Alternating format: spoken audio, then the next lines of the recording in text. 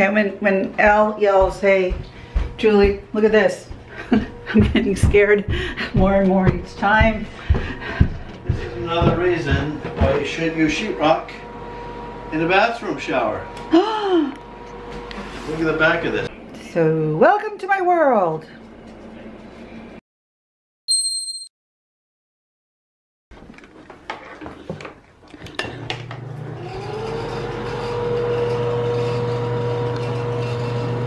Oh, we're gonna say goodbye to this place today. Start demolition on this bathroom.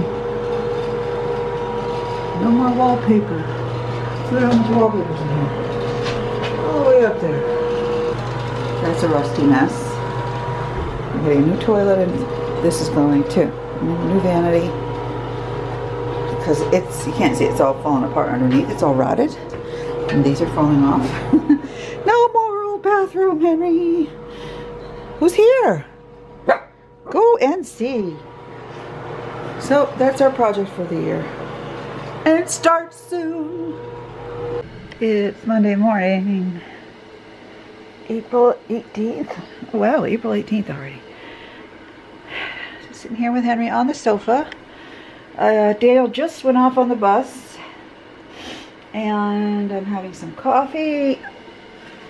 Trying to eat as low glycemic as I can today. I'm not perfect, but if I can cut out the processed stuff, I always feel a little bit better, because my pain was like 20 levels high this weekend.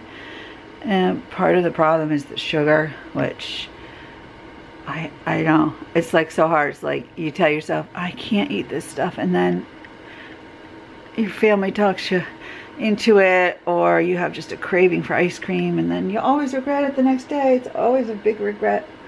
I wish I could just like be strong enough to not give in to my cravings. It's squished down all the way around. It isn't. That was leaking. You couldn't tell because they put the seal all the way around it. What is that on the back? Mold? This? The black stuff? Oh, this is all mold. Yep. Again, very unhealthy. So, I mean, look how thick it is.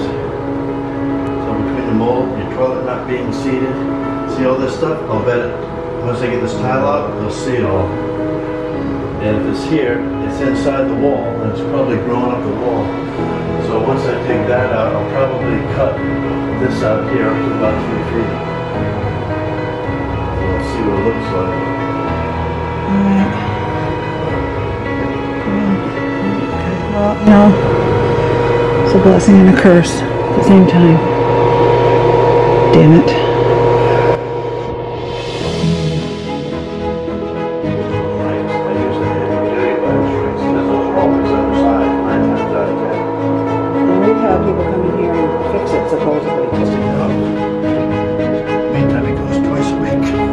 Hold on. Now let me get the doors. At least I can do that.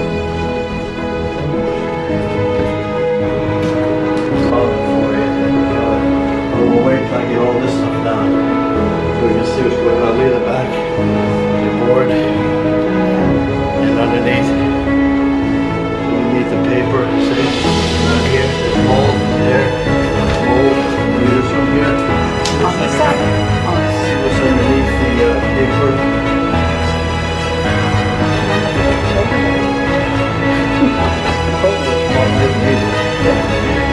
At least that piece you don't have to rip the paper. Yeah, look at the back of this one. Oh, yeah. Yeah. Ew.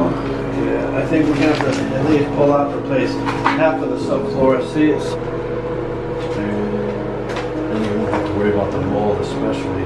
Not even a little bit of it. I'll give you Dennis's phone number. You can call him and get an appointment. Okay. Yeah. This is turning into quite a mess. Holy boy. There's all mold. Alrighty. Mold.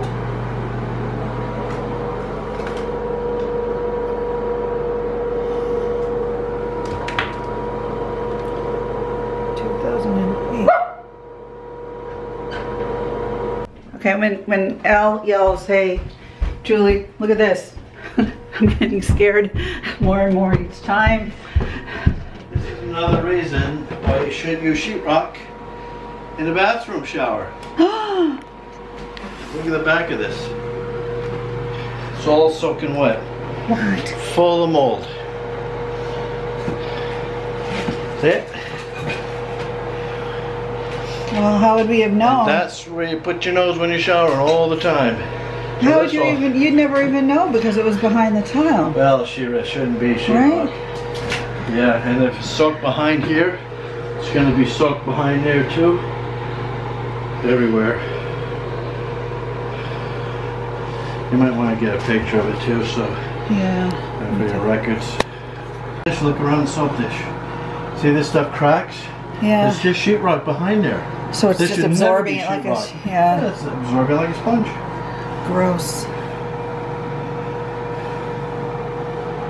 Yeah, so well now you see where the problem is anyway, or one of them.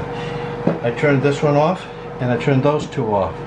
So I'm going to turn the water on, just make sure they don't start leaking, okay? Gotcha. If they do, just go downstairs and shut it off.